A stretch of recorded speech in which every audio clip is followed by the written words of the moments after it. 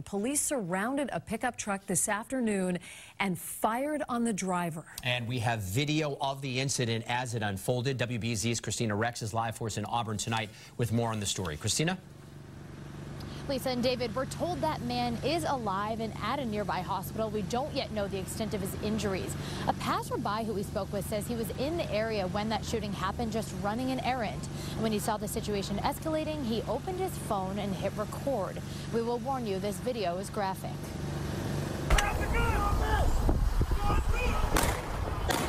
Dramatic video shows the moment Auburn police officers shoot at a man in a red pickup truck. All I heard was just shots going off like crazy. Dean Ganoom took the video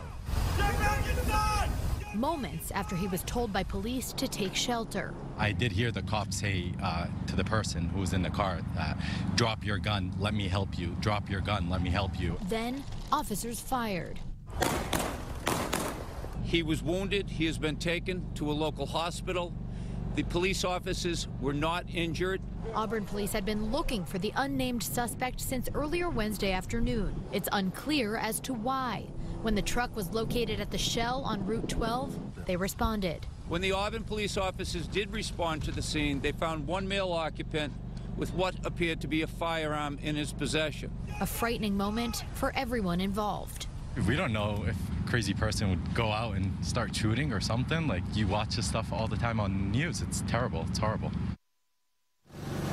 The Auburn police chief says there's absolutely no reason for the public to be worried and that this is an isolated incident.